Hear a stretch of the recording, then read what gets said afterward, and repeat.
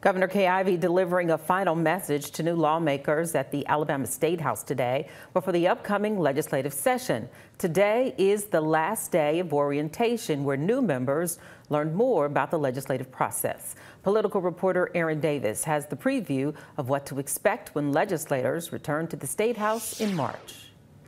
There will be 6 new state senators and 31 new representatives in the State House during the next legislative session. They've spent this week learning the ins and outs of what their jobs mean.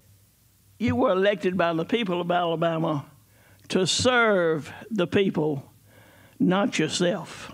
And former Democratic Representative Marika Coleman is now a state senator, so she'll be moving to the top floor where she hopes to have more influence. One of 105 is very different than one of 35. She says her gun regulation red flag bill will return. If a person shows that they are harm to themselves or others, we have the ability, law enforcement has the ability to temporarily take those guns away. The new Republican representative for Etowah County, Mark Gidley, wants to focus on the state's community college system. Workforce development is another thing that has been really on the top of my list.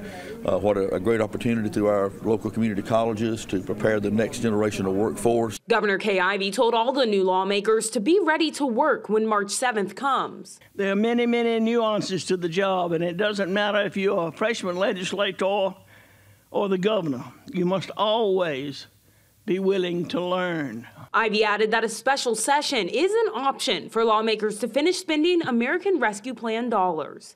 Aaron Davis, WSFA 12 News, Montgomery. And again, the 2023 legislative session will get underway in March.